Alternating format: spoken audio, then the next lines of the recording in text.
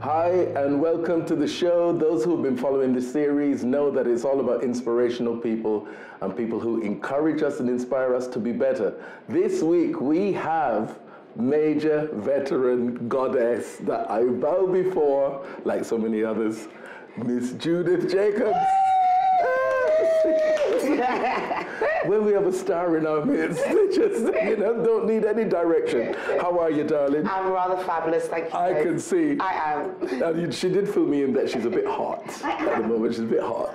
Wearing all this clothes. But because of the look, she'll sit here and stew for the next one. But vanity she looks terrible fabulous. No shine, as you see, skin flawless. Lovely. How's it been? How's things going? You went on holiday, didn't you? I was in Gambia, my second home. I call it my spiritual home, Gambia. I love Gambia. So when did that start for you, Gambia? 3 years ago. There's a guy called Marky B, and we work on the same radio station, or he used to be at the same radio station, Conscious Radio. Right. He was on before me. And he was telling me he's going to Gambia and he's taking some DJs with him. I went, oh, you should take me. He went, yeah. But no, you should take me. And then I went on air afterwards, and I went on air and I was going, you must all phone Marky B and tell him, take Judith with him to Gambia.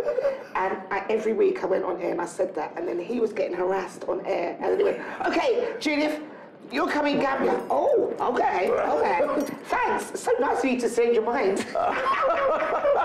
So what is it, a setup like one of those holidays abroad with parties and different so DJs? I go there to play music. Right, okay. So I go to Gambia and play music, and they think I'm a Don DJ because they love reggae music. Right. In Gambia, they know reggae music better than Jamaica know reggae music because the artist goes to Gambia and they've got houses there. There's enough of them that go out there all the time. Right. And they sing the lyrics word for word, and it's called Soul in Africa. So when we go out there, the other DJs are playing soul. I have some soul, but it's not my thing. I'm a reggae girl. So when I start playing music, they all kind of, what? She's a bad DJ. She's a bad DJ. I thought, that's really funny. If you met the real DJ, you wouldn't see that because I'm the only one out there that's really running the reggae music at the time. The Royal Medallion came out last year and this year. And as a woman, it gives you a little slight edge. A little edge. Yeah, a little edge. I tell you, the Gambians always talking about, hey, DJ. I was like, what? That's me. So when did you start DJing? I was on another radio station before I was on Conscious. It was called Soul. Soul. It was set up by Emmanuel, who is Smiley Culture's nephew.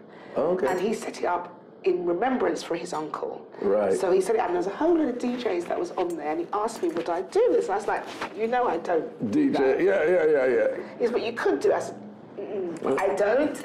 And then I was, So then my motto in life now is to do things that frighten me, and it frightened me. And I thought, okay. I spoke to Ernie, Daddy Ernie, and I told him, he said, you could do that. I went, I spoke to DJ later, you could do it.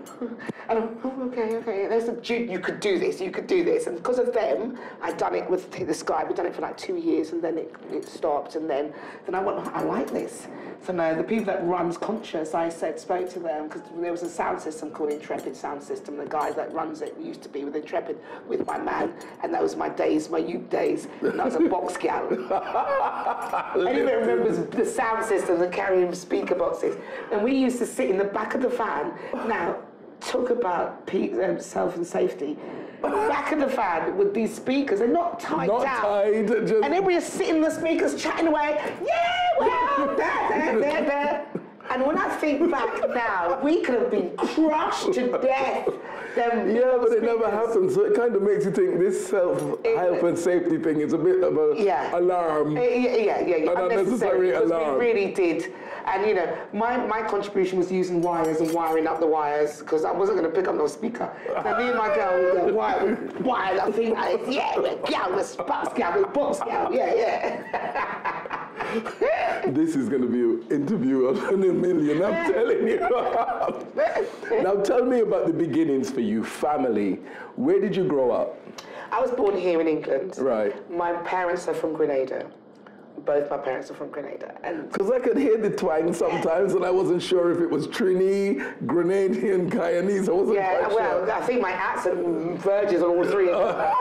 Because in my house, we weren't allowed to have a Caribbean accent. We had to speak rather like this at home. Right. And anytime, when you're in your bedroom, and you're like, yeah, and your mum, Judith! Now my mother, with her Caribbean accent, Judith, don't talk like that! Don't talk like that! Not even saying Judith, you know. No, Judith! Judith! I was like, all right, so we're like, oh, gosh. And we all wanted to be like, so we had to leave it at the house and talk without... And then talk like that. And then talk like that. So yeah, I was brought up in Finsbury Park. Okay, North London girl. North London girl. Loved living in Finsbury Park. Did not understand why my dad used to get upset when I'd come home and say, oh, the cars are driving really slowly down the road. And there was, where was the car? Where's the car? Oh, it was just behind me. And it was really slow. I don't understand why these cars keep driving so slowly that my dad would come out. Unmarked police cars? No. No? Prostitution on our road. No, stop it. Finsbury Park was the bed of prostitution.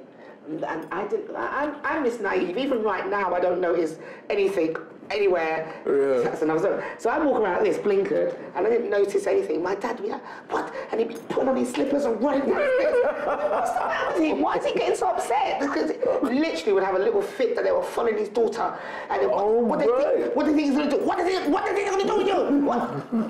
Okay. All right, calm down.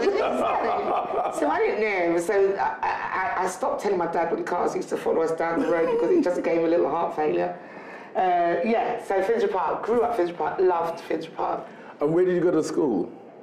In Ambler, in Finsbury Park. My primary school was Ambler. Right. And my school was like 5 minutes from where we lived. Yeah. Right. So school started at 9 and we left home at 9.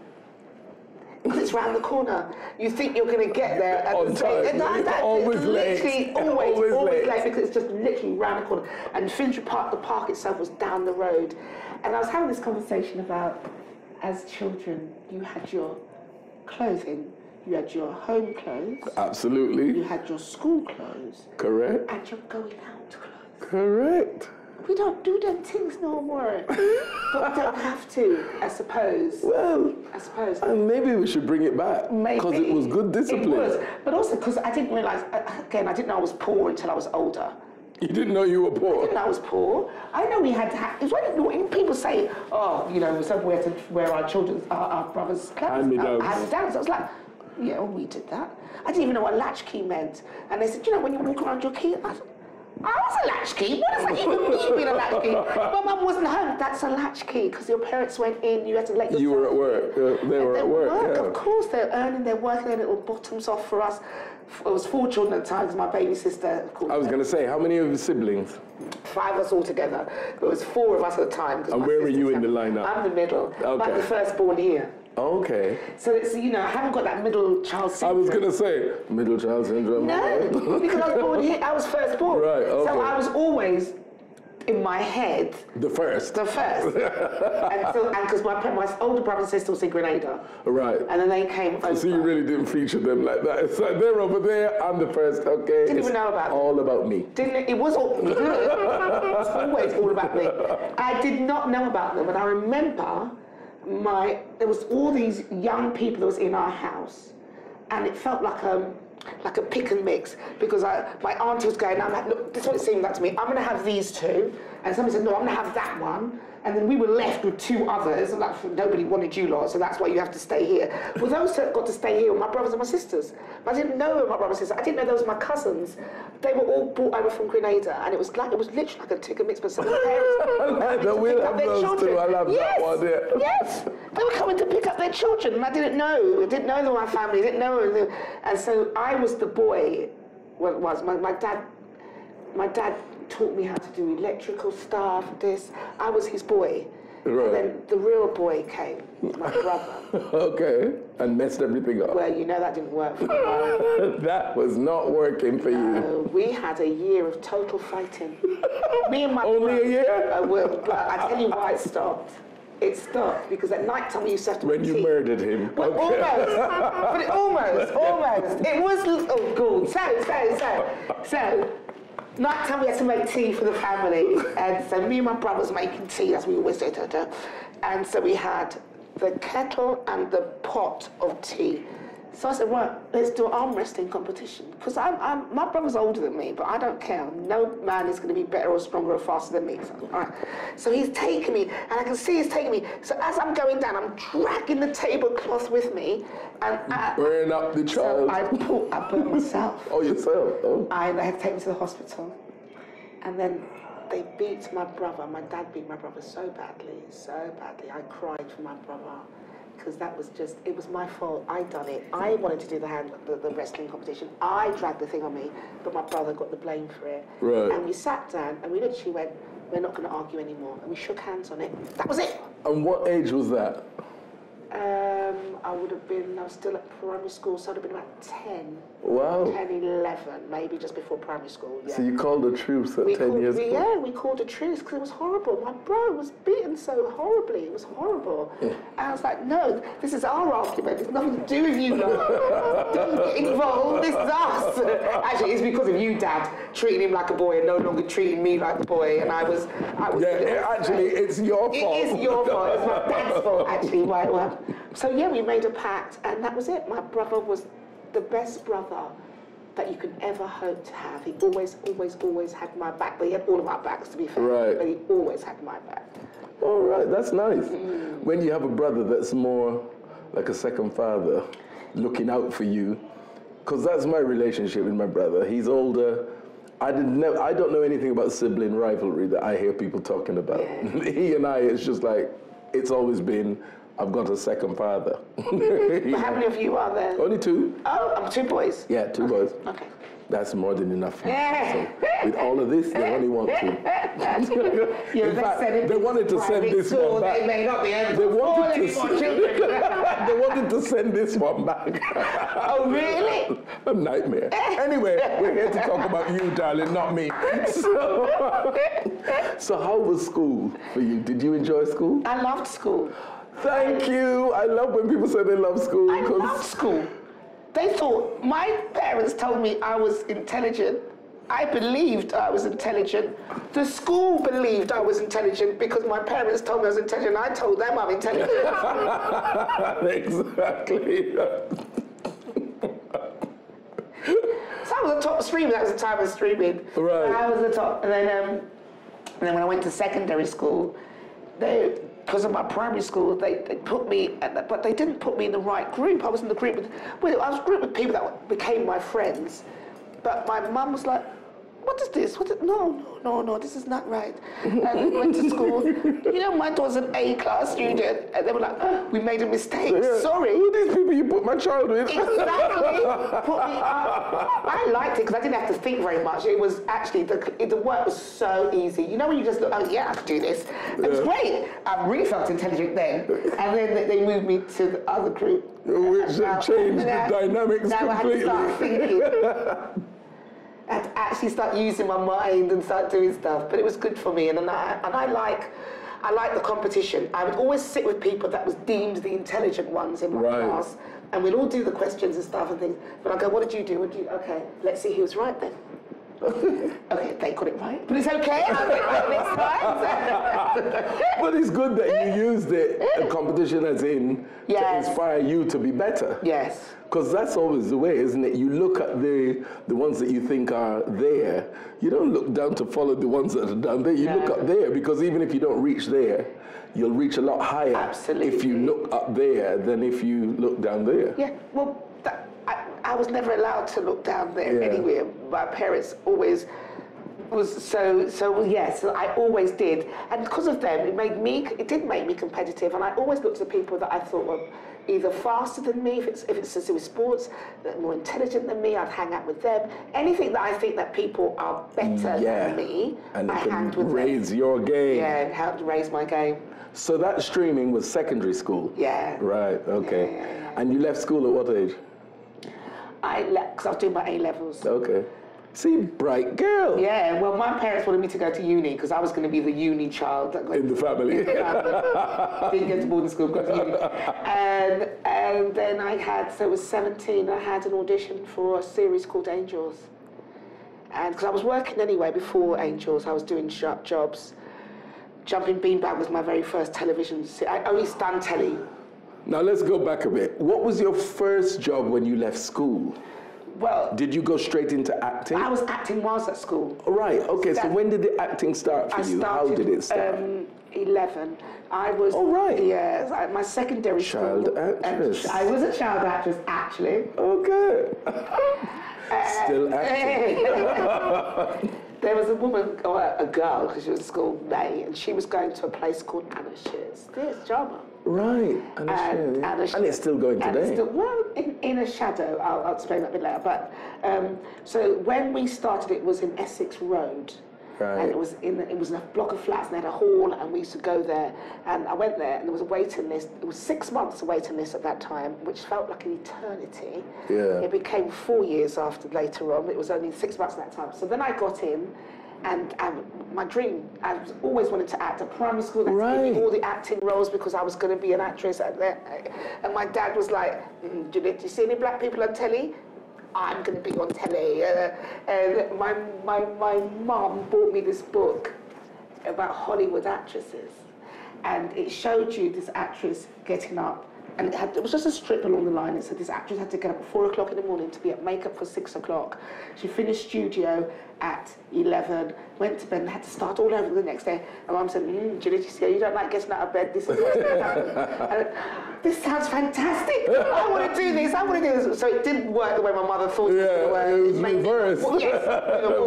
So I was doing all this stuff. So when I went to secondary school, went to Anna Shear's, had my very first audition for a BBC play for today called Jumping Beanbag. It was originally called Slag Bag, but because it's BBC, Slag Bag was not going to be allowed to be said. I remember Play for Today. Play for Today. That's like in the 70s. Yes. Yeah. Oh. They were big to be the Play for Today. And I was a Donny Osmond fan. Yeah. Not a Jackson 5. I mean, really, how cool for your cred is that? Nothing wrong with a little bit of one bad apple don't spoil the whole. Okay. That is the Jacksons. No, it's not. That's the Osmonds. Is that the Osmond? Do your research, honey. Oh, give it one more chance.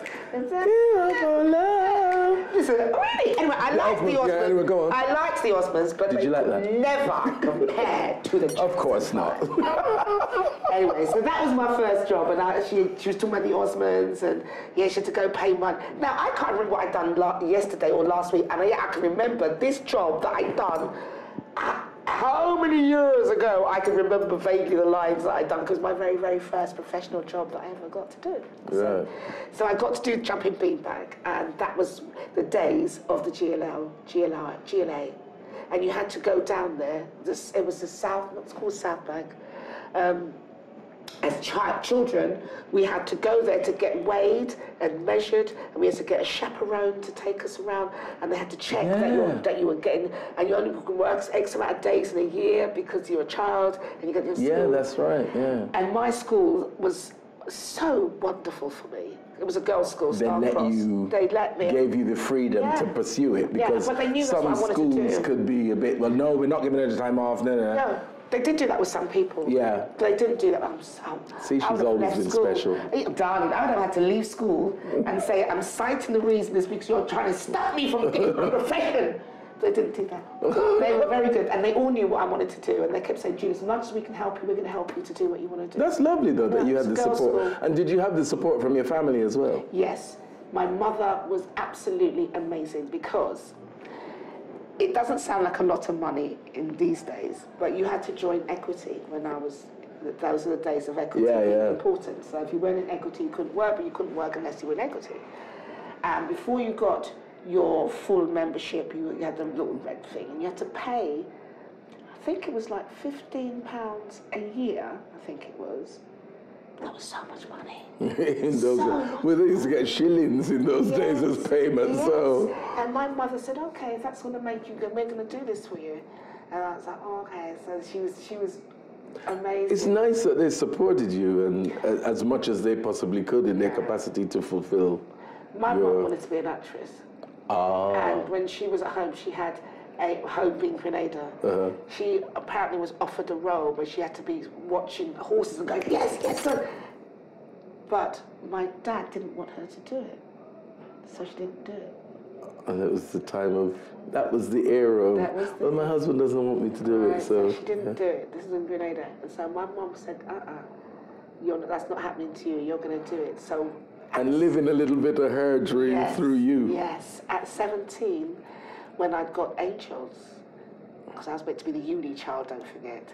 And my dad's going, so you're not going to go to university? You're going to be going and doing this acting thing that you know is not very secure. What people come out? And my mum said, Henry, that's what Judith wants to do, that's what she's going to do. Judith, you want to do that, that's what you're doing. And she was probably more determined to support you because she wanted to do it, and, you know, she gave it up because of... So the screening of she did see me on other stuff, she saw me on the Play for Today and stuff, but this is the very first screening of my first episode of Angels that I left school for.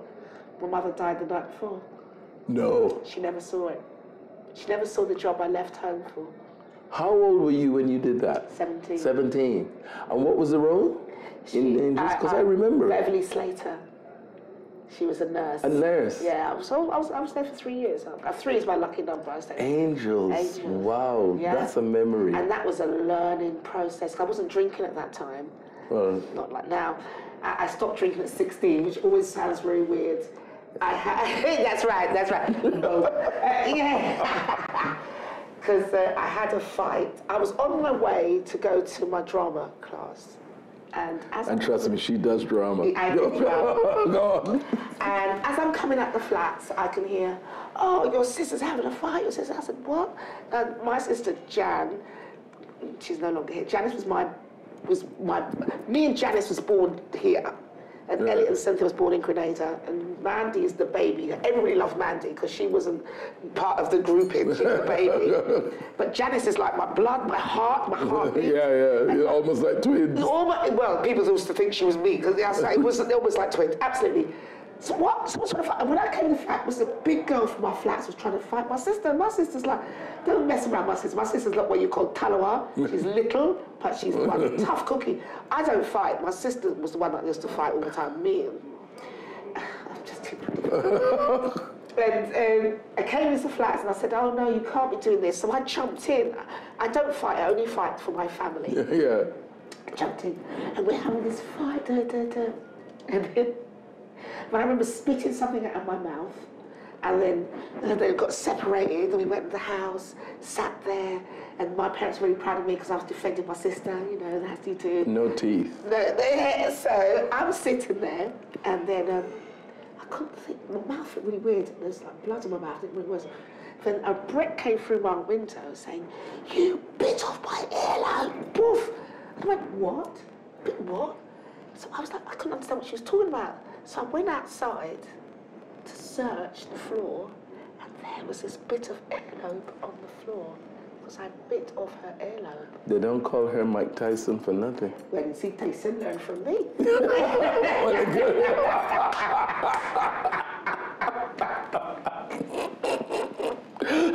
Lord have mercy. Do you know what was so sick? I picked up this earlobe. And gave it back to her, don't tell me. Oh. I put it in my purse.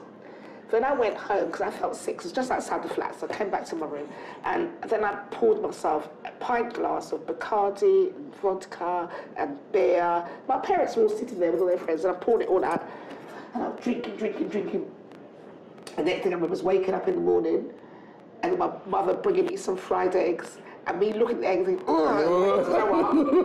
the toilet seat was broken. Mum, the toilet seat, yes, if you did that last night when you went to the toilet, because I obviously was drunk. I'm only 15. I was 15 at the time, I was 16, 15.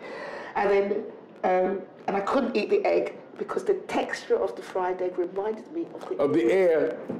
So has that put you off eggs for life? It did for ages. I can now eat it again, but it took about 10 years before I could go eat that again. Then I had to go to court. Because they took me to court, the family took me to court. And my school was going, because I was a prefect, I was a really... Exactly, she's a perfect example. Head girl. I was the perfect example of what a child student should be. And when they were saying to me, I said, I stole an apple in the the market. I said, they're taking you to court for stealing an apple. I said, yeah, I would not tell anybody I was in a fight because that's just not, I was not proud of it. It was not a proud moment in my life. So I literally told, the only people that knew was my girlfriend Pat, my girlfriend Shirley, my two girls I hanged around in school. They were the only that knew the truth. Everybody else thought I'd stolen an apple, and that's why I was going to court. My dad, Your Hannah. They were going, you don't have to call me Your Honor, but Your Hannah. She's a good girl. She's a good girl. She does so well in school. Please don't ruin her. And I'm sitting there going, Dad, you're really embarrassing me. All I was like, please, Your Honor, please, I beg you. She's a very good girl. And then my school wrote the most amazing thing about me, because I was the top tertiary student, and when we can see that you're actually, this must have been a very one-off thing, and you're not like that, so you've got a 12-month suspended sanction, and it'll be wiped off your records after that because we know that you're not. Like, yeah, result. It's not like me. I only do it because my sister. The 2 fights I've had in my life is because of my sister. Because I had to protect her. She's my baby. There's no way I'm having people back up my sister. But I'm pathetic. I'm not a fighter. I am so not a fighter. I've done martial arts to help me get some nerves so that I can fight, because I'm so pathetic. Well, that's good. You don't want to be going around the street fighting. Come on. But my friends weren't like me. My friends were ready for a ruck at any moment, whereas I'm like, you know, I'm just going to go to the shop. I know that we're about to have a fight, but I just need to go to the shop. Just 1 moment, 1 minute. Yeah, I'll be back in a second. No, it's not finished yet. The shopping taking a very long time. So you started with Angels. Yes. Where did it go from there? So Angels is what I left school for.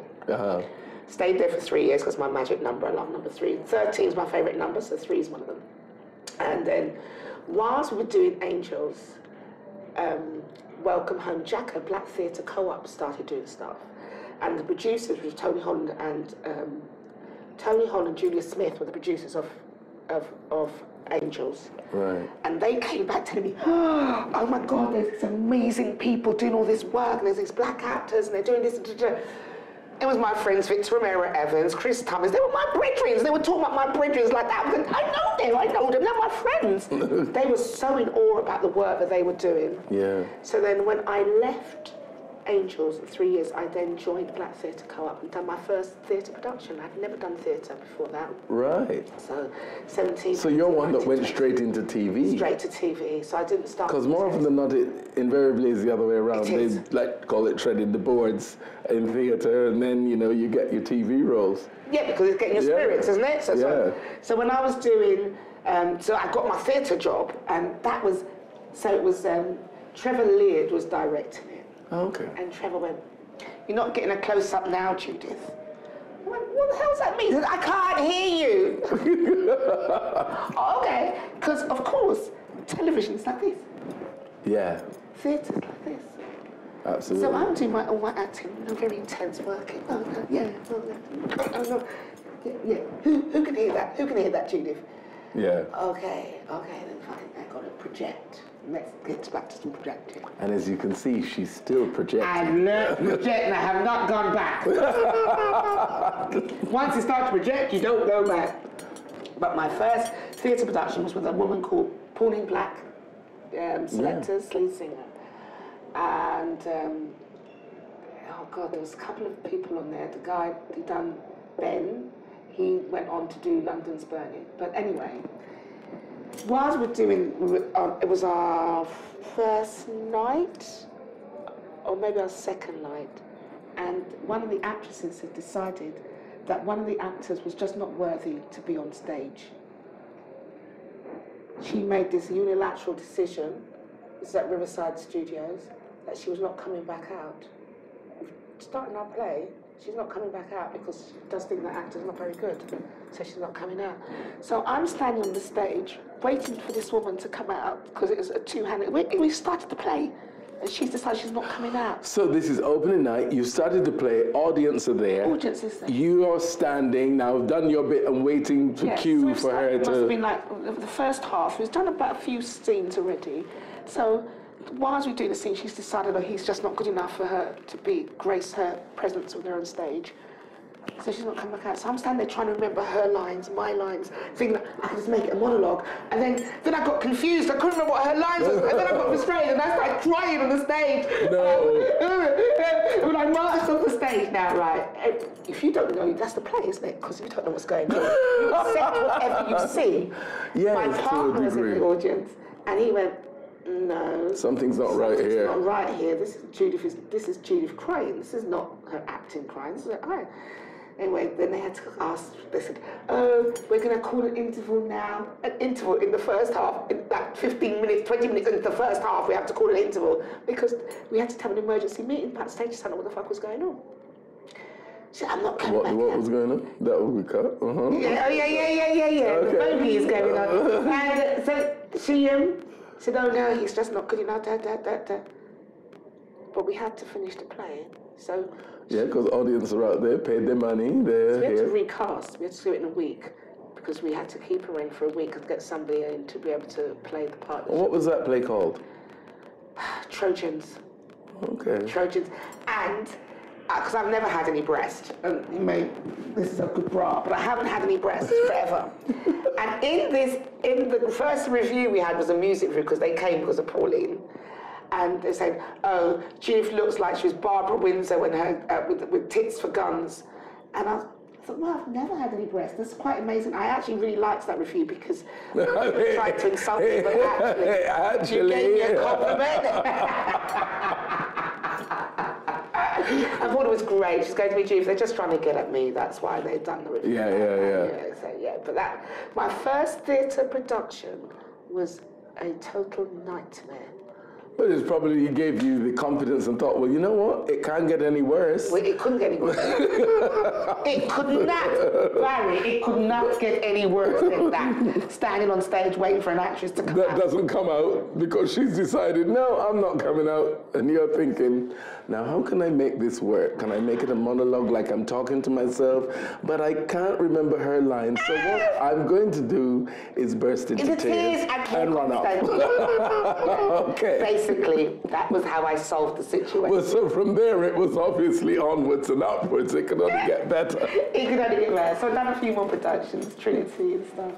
And then Humphrey Barclay was the head of LWT, London Weekend Television, came to Blackford to come and ask her to devise something. We had Farouk Dondi and Mustafa Matura. They were the writers. Okay. And it was myself and Charlie Hanson was also on it as a producer. So we had myself, Chris Tummins, Victor Romero Evans, my star, Malcolm Frederick, most amazing man, Malcolm Frederick, yeah. Janet Kay, Shope Shidende, who's now called Fumi, and there was a young Asian girl who was in Angels with me actually. Why can't I remember her name? And I can't remember her. I can't remember her name. I can't remember her, but I remember all the others. Yes. And we've had Chris on the show. He's come and told us his story as well, so which was great. Really talented. And we devised that. Now I say we devised it. We were doing lots of... Now the name is No Problem, of course. Right, so, right. But we were working on lots of different ideas.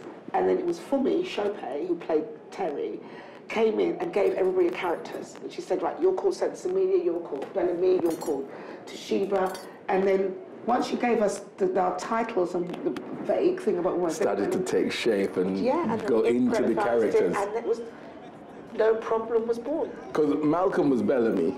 No, Malcolm. Victor was Bellamy. Victor was Bellamy. Malcolm was Beastie. Beastie, that's right. And Chris was Toshiba. Because I always remember it simply because of Chicken Toshiba. When he made the dish, when he was cooking. Gosh, oh God. That has stuck in my head as if it was yesterday. Chicken Toshiba. Chicken Toshiba, I didn't even remember that until you said it. You remember that now? Yeah. Right. Honestly, that was not a job. That was just going to meet your friends. And hang out. And laugh and get paid for what you love. I tell you, like, I'd get up in the morning, go to work, and we had a card game called Speed. And it was really be quick. Janet was excellent on it, and me and her used to try to beat each other on it. Then it'd be like, can we come rehearse the scene? What? Can't you see I'm playing cards? What is the matter with you? All right, give me 10 minutes. What are we there dreadful to play speed. We come to meet each other, to have play games and cards. It was, I love, people always talk about Real McCoy, but No Problem is my favourite job. Really? Because we devised it, because of my brothers and sisters I was you working created with. it, yeah. It was just love. It was just pure love when we were recording. How long did that series run? 3 years. And only because Janet and I were both pregnant on the last series. Right. I don't know if they would have commissioned another one, who knows, but we were both pregnant. I wasn't allowed to show my pregnancy because we didn't want to show that only 2 black women in the show were both pregnant. At the same time, yeah. So Janet was allowed to allow her belly to the show. Mine And you, was covered all the time. You had to remain a holy nun. Yay, nothing like that. But then we had, on our very last episode, we had Aswad with us. And Yeah, I remember we that. had, it was the best, because Janet was going into labour and we were doing a song. And every time she went, oh, that's a good move. Ooh, ooh. But it was her going into labour. And every time she done a new thing because she's in labour, we add it into the song. Honestly, we had a ball doing No Problem. And that ran from when? I was trying to put a date on it, and I can't remember exactly. Was it end of the 70s, early 80s? No, it was 80s. Okay. It was, Aisha was born 85, so it was just, so it was 82, 83, no, so it must have been, she was born 85, so that's when the last series would have been done. So that's what it was, 85. 85 was the last of it. Yeah, it was a household name at the weekends. Do you know, right? I had done Angels before I'd done that. And Angels totally freaked me out. Literally on the bus one day, nobody knows you, the next day everybody's staring at you, and I had to get off the bus and cry and phone my man. There was no mobiles, I had to open the phone box and phone him and say, hey, Dennis, everybody's staring at me, I'm like, oh, calm down, Jude, what's going on? I don't know. And he went, all right, Jude, how many people do you see on telly on the bus? None. He said, that's why they're staring at you. Exactly, calm down. It's a good thing, darling. Anyway, I'm walking to your workplace now. So I was in Finsbury Park and I walked it to Warren Street because there was no way was I getting on a bus again. For people to stare at you. And so that was that one. But when we done No Problem, it was our people. It was such a different feel. All right. It was international. The recognition and then, yeah. But for No Problem, it felt like I'd just come back into the business. Right. I'd been in the business for ages. But it was just, it was a so fresh much love. So much love given to us. Recognition. Yeah. We went to the... From your own community, I guess, which makes more of a difference. So beautiful.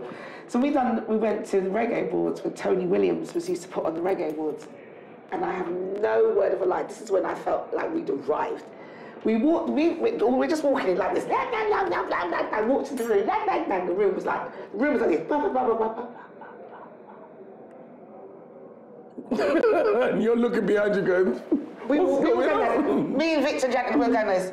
Why did we stop talking? Okay. Then we saw women started to come in, because it was the women coming after Victor and Tummins and Malcolm. And they went, okay, guys, can we just put you up to another room? So they had to take us and put us in another room. We sat there going, what about that? Oh my God! Don't forget, we've all done stuff. I've just done Angels for 3 years. Did I get that kind of, no. Yeah. We had to sit in there for a while, let people forget that we were there. Then they brought us into a table, let us sit down at the table.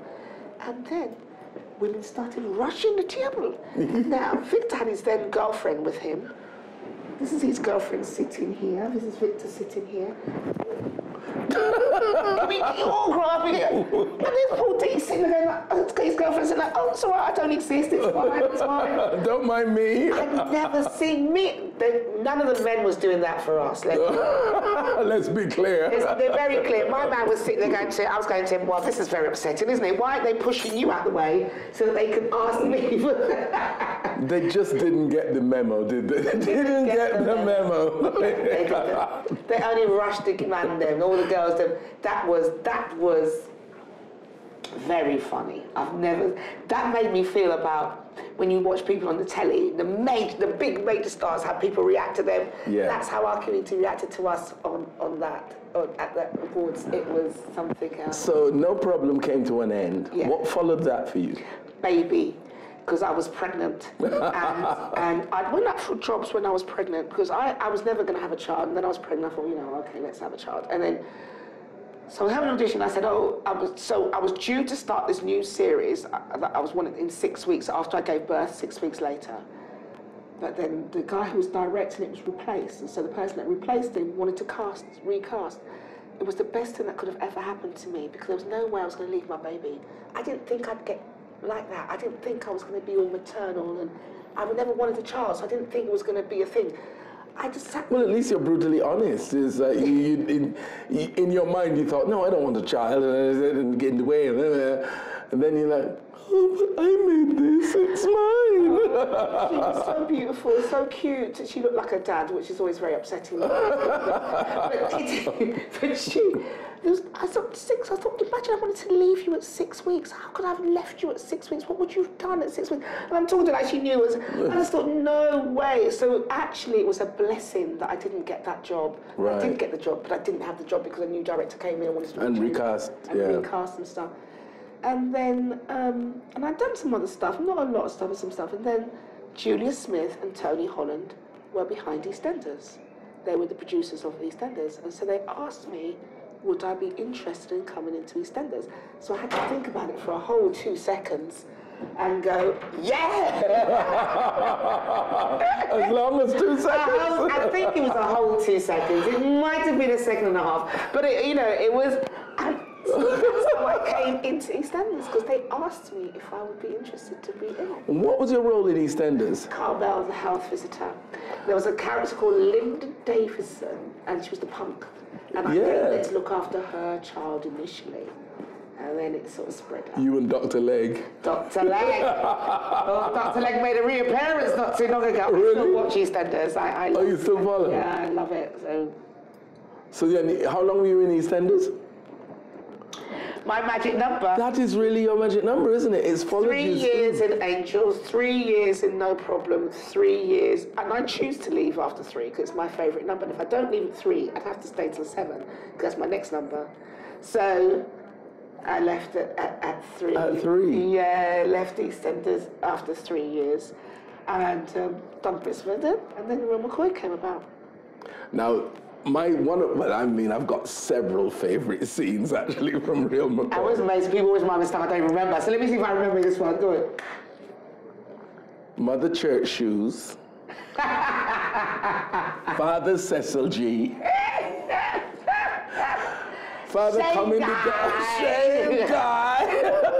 Father comes in the dark, switch on the light. You got on your Mother Church shoes. And what you doing in Michael Beach? Now, have you been in any dances when you went to wrong school, darling? You wouldn't have done it. Oh no, listen, I've done my fair share of shoe beans, don't you worry. I've been at dances when that happened. And you know what?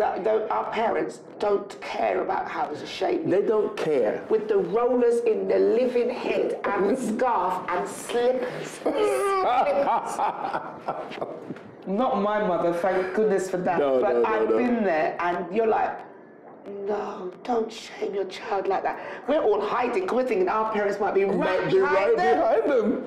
Absolutely, because you're not supposed to be in there at that age anyway. At that time as in your father's Cecil G and your mother's church. And you know where we got it from? Because literally that's what we did used to do.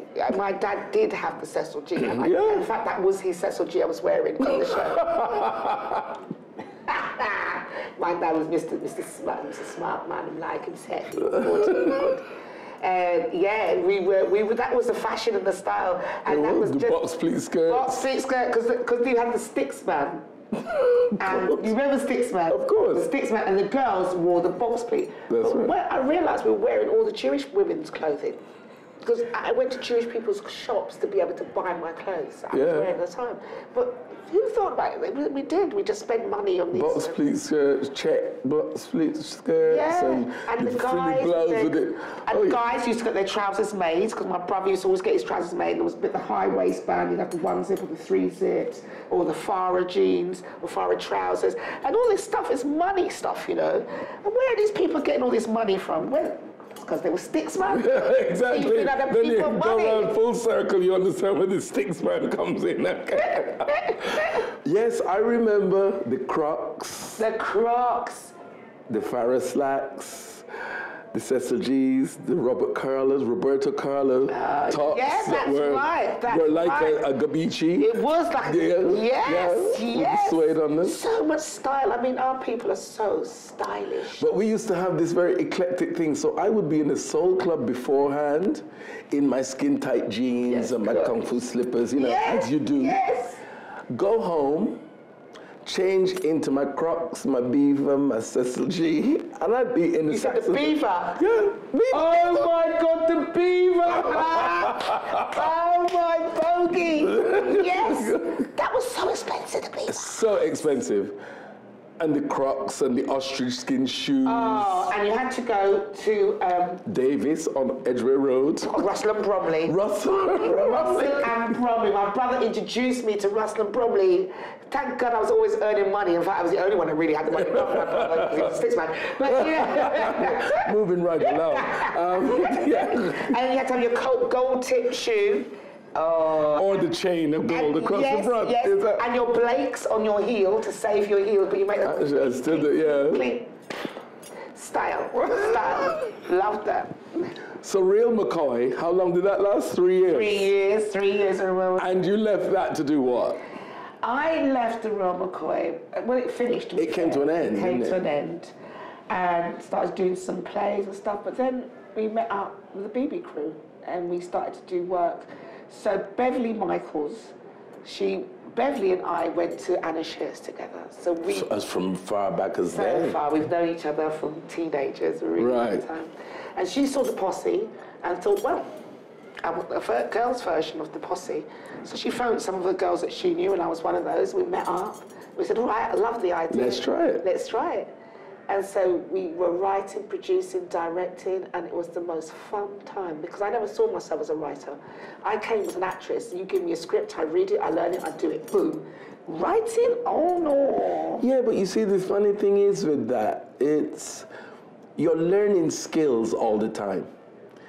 You went in as an actress, but you're reading lines and you're seeing how things are put together, how plays are put together, how scripts are put together.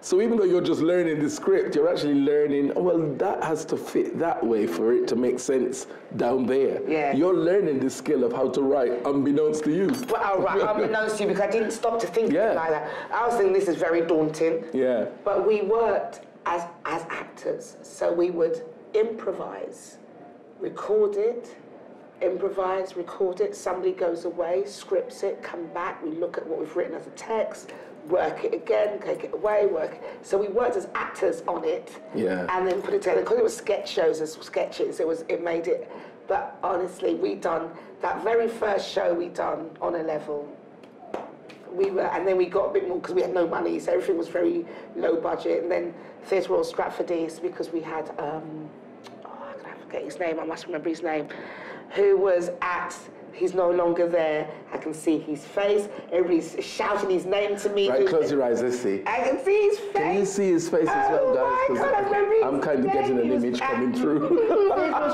It will come back to me. It better come back to me. Anyway, he said, because Joanne Campbell was with us at that time. Joanne Campbell's no longer with us in the world anymore. And he loved Joanne Campbell.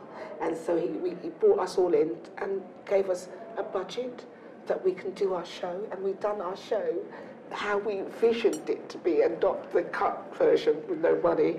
But yeah, you know, that's the sad thing. A lot of these great projects, you always realize the problem is always the budget, the finance, and a lot of great work sometimes just falls by the wayside because they can't get a budget. Yes.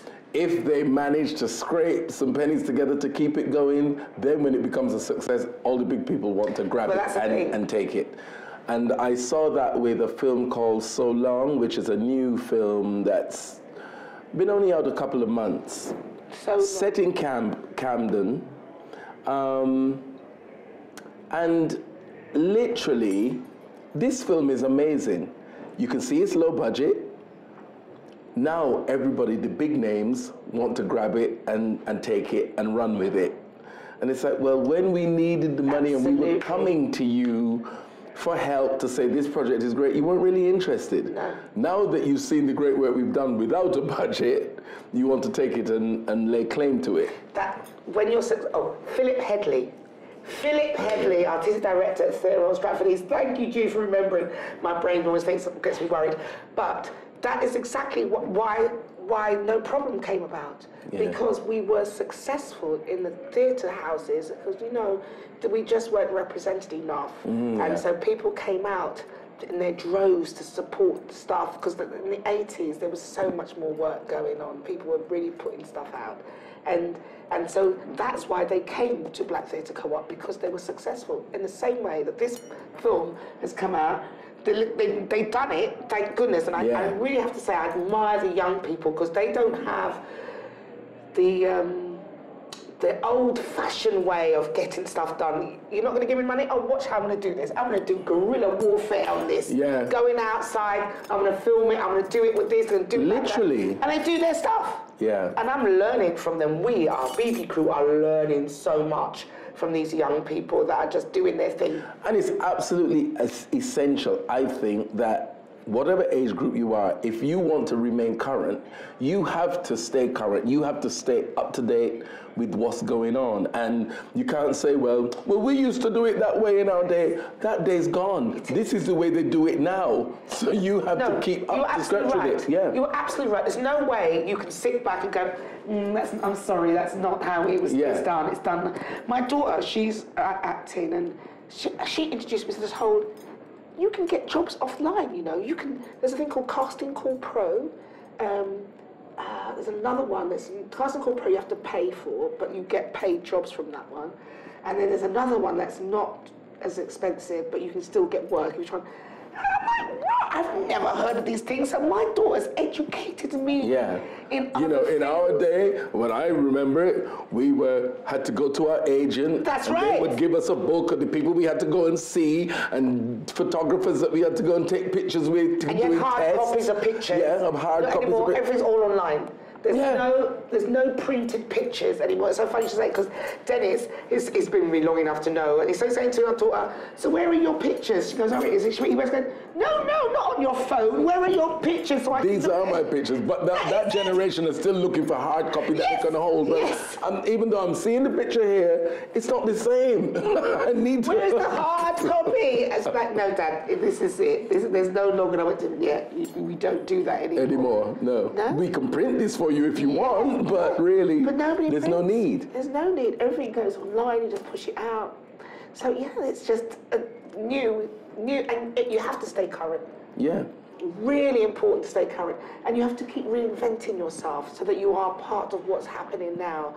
I was at the Oval House a few weeks ago. They had this.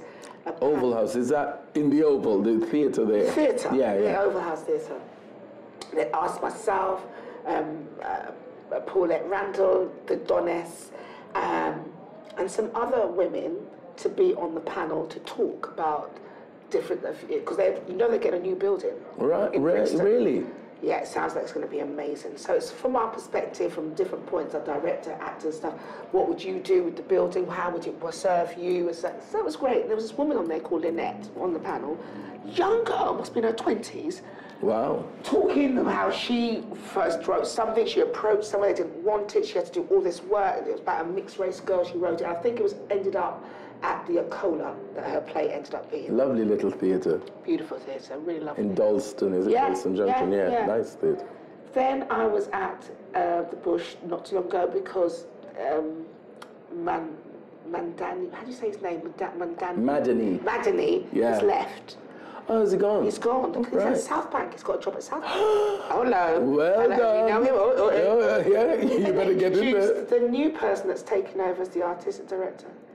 Not the same little young girl, Lynette. Really? How's this? Good on you. You didn't say. She goes, I didn't know at the time. It was down to me. I am so happy. Young, energetic. Fresh. And has done the work. She's been out there pushing her stuff, so she's not no naive person who doesn't understand how the world runs. She knows. She's young, but she knows how the world works. Exactly. And you realize it's not really about age, it's about experience. It is. And you could have lived to 60 or 70. It doesn't necessarily mean you've had the same experience that a 30 or 40-year-old has had. Absolutely. So. Absolutely. And her experience was vast when she was talking. And so when I saw it was her, I was jumping up and down. I was like, oh, I don't even know her from that night, you know. I don't know her from before, but I feel But you were just, yeah, like the I've known energy, each other the for energy. ages. Yeah. So I'm really looking forward to seeing what she brings out of the bush. So when did the fitness come into play? Oh, okay. So I've always You need trained. to see this figure. Nah. This little tight figure going on here. Okay. Tight. I've always trained. Shut up! I started martial arts. There was a guy called Ruben Joseph. He's no longer with us in this world, but he was my first sifu. And he'd done an art called wailing, which was based in Wing Chun, but it was wailing, it was his thing. And I was doing angels when I was started to train. And then somebody hit me in my mouth, and then when I was going to film, there was, you know what's weird? When you're trying to sound, you go, oh, I done this because I was training, and they go, oh yeah, it's all right, Jude, we understand. No, I really, they thought Debbie's had been hitting me. And the more I noticed, the more I was trying to convince them, it sounded... The more they're going, yes, we believe you, yes, Judith. it was. Really, it's okay. Another one, okay. It was. And I can see it in their faces, and the more I can see in their faces, the more desperate I became to show you It's not that. Anyway, they decided they're never going to hit me in the face again, because I went and I went, listen guys, you cannot hit me in the face because I'm not going to be defending my... And you're getting me a reputation for all the wrong reasons. All the wrong reasons. So I was doing that in Angels, and then I just got the bug. And then I was carried on training myself. And then when I went for patches of... because this business can be beautiful and it can be as awful at the same time. I always say it's like the tide. Money is like the tide in this industry. Sometimes it comes in and sometimes it goes out. Oh yeah. But just wait there, it'll come back in at some point. It does come back in. Sometimes you have to rope it. It's just that it seems to go out quicker than it comes in. Stage, I thought, okay, because it was actually a couple of my girlfriends. It was Marjorie, who was the partner of Ruben, who was my Kung Fu instructor. He said to me, Jude, you like training, why don't you teach fitness? Yeah. I said, no, I don't want to do that. I want to just train. I don't want to be standing there teaching. Okay, but you really do like it, so you should think about it. And somebody else said the same thing. I'm like, okay, so I've done some courses and started teaching fitness. And you know what's weird, because as performers, you actually get to perform, don't you? It's a performance anyway. And 8 more. Follow her, you just sashay around, because you then learn how to teach rather than performing. Yes. Because, you know, the older you get, you can stay in the industry forever, but you do less because you're thinking, well, this is my 5th class for the day. This is your 1. And when they're going, oh, you don't do anything. Oh my God, come here. Boom. Boom. You don't do anything. Yeah, this is your 1 hour, darling. I've been doing this. Absolutely. Exactly. And actually, I'm not there to train me. I'm there to train. Exactly. I got my training. I do my training. Thank you very much. Trust me, you don't want to train with me. You don't want to train with me. I do tell them that. So you teach classes? I teach classes. Regular, on a regular basis? And I'm a freelancer. Nice. Because that's how I can go off and do my business. Do your thing, get your little cover done. Get your little cover in and go about your business. And it's been quite a journey for me, this whole fitness thing, because I didn't know how long I was actually doing it. Until someone said, how long have you been doing it? Oh, no, only a few years. And then I looked at my certificates, I went, okay. It's maybe doing a bit more than a few years. It's true, because if you're still in the industry and they're saying, any more certificates? And I'm saying, well, listen, I've done everything right up to date. But when I'm looking at some of the old certificates, you're going, that says 1989. And that says 1993. Okay, maybe when I see and some of these people, some of these people weren't even born when you did the first exam. So, you know, the exercise to music. Exercise to music. That's right. I don't think people even do that anymore. I don't think so. I think there is a whole course that you end up doing lots of stuff. There's modules. You just instead of doing. But ours was really the exercise to music was the foundation for everything. Foundation, and then you can that's why those freelance instructors level is so high. The in-house instructors, they just teach them one format. Whereas us, we learn exercise to music, then you did your step, you did pump, you did everything separately. We're freelancers, so for us to be employed, we have to make sure that our people that we're teaching are getting the best out of it. Yeah. So we have to work that little bit harder, but that's fine. So you're a busy girl. I am a busy girl. What does this busy girl do to look after herself? Apart from go to Gambia whenever she can. Well, yeah, you know that's the main thing, go to Gambia. Well, what's your regular practice to say, keep you calm, keep your equilibrium, you know, just keep you rested and fresh? Training is one of the things, but actually swimming, I like to go and have a swim. Nice. And then sit in the steam room and the sauna, and that's me, my time. Right. I love, that to me is the same as when I play music, because it's only about me. That is not about me having to do this for this person or do that for anybody else. This is just me. So when I'm swimming, it's me. I'm just there because it's a new form of freedom for me, swimming. Right. And then to sit in the steam room, and we have, I live in Tottenham, so we have a vast majority of people, a vast array of people, I should say, and you hear all these different accents. And I sit in the steam room and different languages, different accents. I remember being asked by Paul Medford, if you had one wish and you can't say you want to feed everybody, what would it be? And I couldn't think of it. I came up with something stupid. And then he said he would like to speak every language. And I thought, what a brilliant thing. Yeah. Every time I sit in that steam room, I wish I could speak. Communicate with whoever's in there, or at least understand what they're saying. Yeah. But my girlfriend, she's born in Eritrea, but she was there before the divide, so she can speak.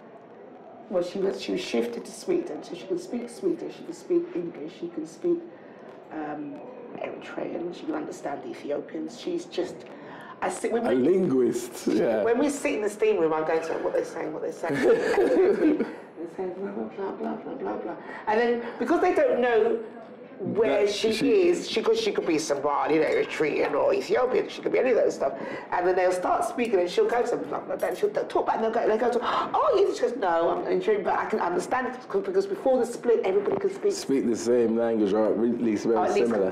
Yeah. So that's a big thing. I wish I did start teaching myself Spanish. Okay. And I was saying I wanted to learn Spanish because I know outside of Africa, Brazil has the biggest amount of Africans outside. So I wanted to converse with more Africans, and we know there's so many languages in Africa, because so many different countries. So if I can communicate, and then I thought I'm in Egypt because actually it's Portuguese that in Brazil, in Brazil. But I just got to think about Portuguese people. Yeah, I got to think about it. So let's not go there. But they can understand each other. Yeah, of course. Yeah, they can. There was this Portuguese guy in the gym, and there was a Spanish girl, and this Portuguese guy was so gorgeous, and everybody in the gym did this. You're the guy in the gym. They were training. We're going, oh dear, oh he's so lovely. And this girl went, oh, I can talk to him. I said, no, you can't. You're Spanish. She went, he can understand me. And we're going, no, he doesn't. She went, ah. She went up to him and said, and he started talking. Oh, She got him. You nutcase. That was my moment of wanting to learn Spanish. Brilliant. So what are your future endeavours, my girls? Future endeavours is BB Crew and I, we're still writing, doing stuff. So we're writing some stuff. We're writing some stuff that we want to put for television, but writing for television there's no guarantees for anything. Yeah. But you've got to be in it to win it. So that's our motto. So we're doing it. We've got a play that we've given to an amazing lady called Trish Cook, who's a writer, and we started it. We've got so many balls in the basket that we can't possibly keep them all moving. So we have to dedicate to people that we trust and love.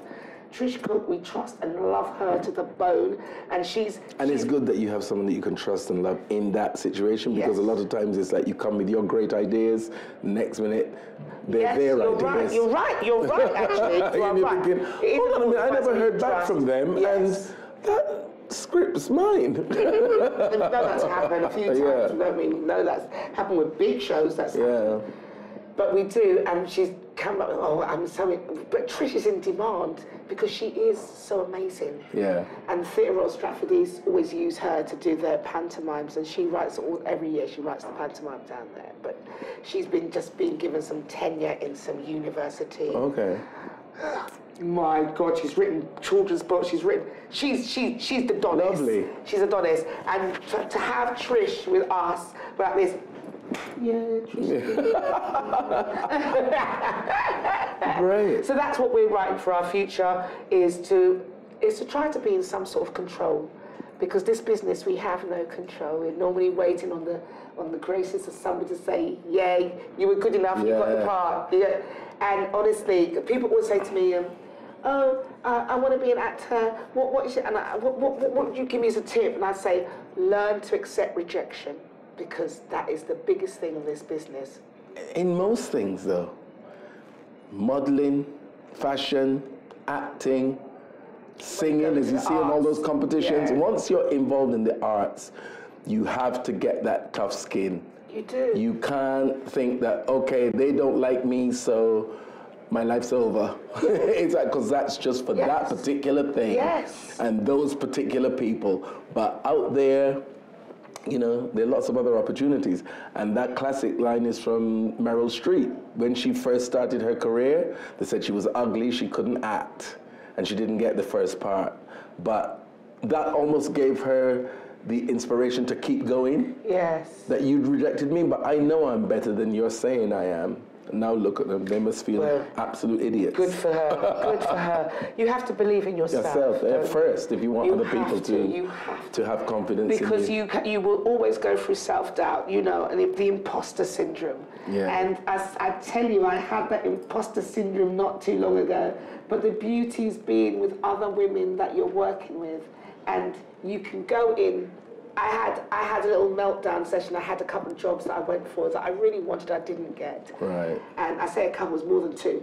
And I came into the meeting, it was me and one of the other ladies in there, and I was going to her, I just feel like I'm not even meant to be in this profession anymore. Yeah. And she went, what? And then she went into hers, and I was like, she took over my pain. It was now her pain. And then so much so, she ended up crying. I was hugging her. I went to her, you know, it was about me, right? You realised that. She went, oh, sorry, I've taken over. Yeah. She goes, I've taken over. I said, yeah, you have. But it's all right. It just made me feel better, because you think you're on your own. You're the only one going through, But as you say, that self-confidence, and it's a fine line between conceit and arrogance and self-confidence. They're not the same thing. They're not the same. You have to have that self-belief, but still be humble. Yes. You know, but without self-belief, but you have to have that confidence, even with teaching. Even if you don't know what you're doing, say what you're saying with conviction. Oh, yes, you have Say it with conviction. Flag it, baby. Flag it till it's real. Yeah. Yeah, but why you have to have that self-belief is because of the rejection. Yeah. And if you don't think that you are actually,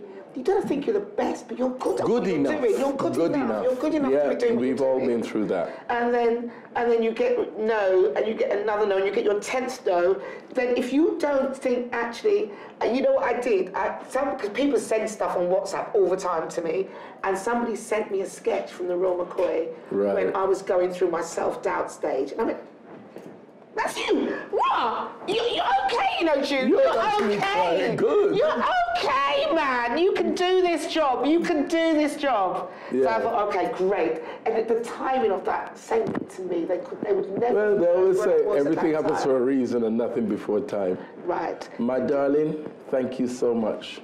It's been a Your Royal pleasure. Highness. Let me have a proper kiss. What, no tongues? No, not yet anyway. Not yet. Judith, darling, thank you so much. Thank you. It's been a pleasure for fitting us in. I know you're busy, so we're very appreciative for your company today. Really lovely. Guys, if that wasn't inspirational, then I don't know what is. Judith Jacobs with us today on Live Well with Barrie. As usual, if there's anything that resonates with you, please leave us a note, leave us a message. We'd love to hear from you.